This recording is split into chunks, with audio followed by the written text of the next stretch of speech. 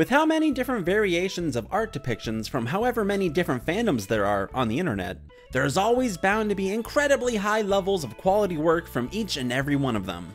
But does a specific piece of art belonging to a certain fandom detract from its general value and likability? Can you enjoy a piece of artwork regardless of context? But more importantly, can you be a fan despite the fandom?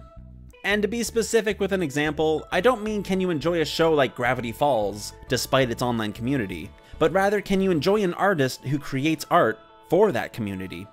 Now, my personal most adored and beloved musician that isn't in the public eye has gotta be, ya boy, Ken Ashcorp. Most of his music pertains to geek culture, like video games and cartoons, but occasionally expanding out to topics of people or just funny jokes he likes. What specifically caught me is how he's able to tiptoe around different musical stylings and just deliver so hard. He's got exciting fast and hyper songs, mellow jello soothing tunes, and probably the goofiest rap tracks that are absolute fucking fire. But to top it all off, as if this goes without saying, his voice is so fucking smooth. It's sexy and makes me want to ask questions that I don't want to answer.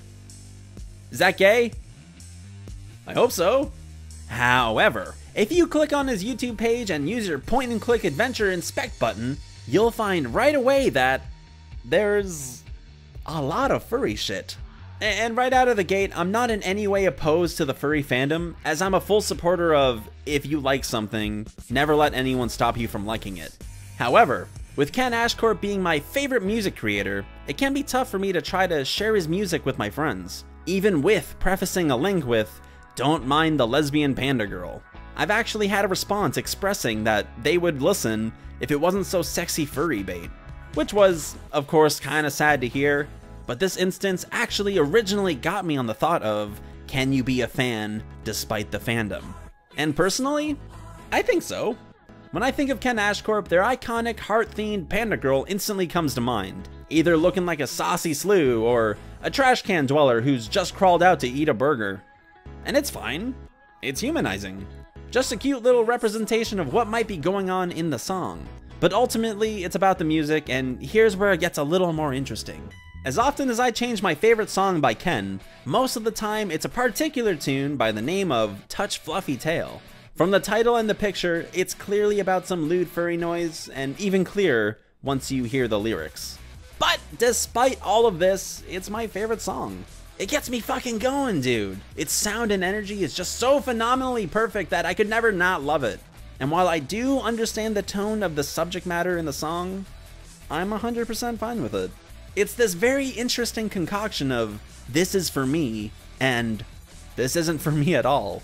And really, I, and anyone if they're open enough, can extend the same mindset with other similar works. Say for instance, Caravan Palace's Lone Digger. This incredibly catchy electro swing tune had accompanied a very stylized animation, featuring such animalistic characters, regardless of the lyrics not really having much to do with animals. It's a fantastic video that meshes incredibly well with the song, so it's super enjoyable.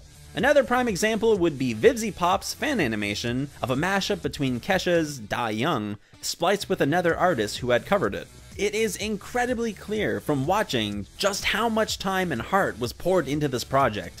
Both of these music videos are simply a joy to watch, what with how much personality and love put into each of them individually. And it is most certainly furry, that goes without saying, but both videos are so astoundingly detailed and heart-filled that you just have to throw out some mad respect for them. But at the same time, not everyone can, or will, because of the implication that if they were to appreciate a specific art form, they kind of get roped into the general thought of, oh, they fuck squirrels regularly, which would be a social concern. Personally, I think the trick is to probably just keep things that you like on the down low and never talk to anyone about it, or, you know, make a video defending a topic that you know almost nothing about. One of the two. Yeah. Anyway, I'm super curious to read on what you think on such a topic. Is there any odd, obscure works of art that you enjoy from a community that you're not a part of? What are your thoughts on why the average person can or can't enjoy an art form, regardless of context? Be sure to holla at your boy and let me know. Also, go check out the amazing artists that I've covered in this video. I'll be sure to put a hot link in the description. This has been a straight white cis male in his early 20s talking about furry shit. I wish I was gay.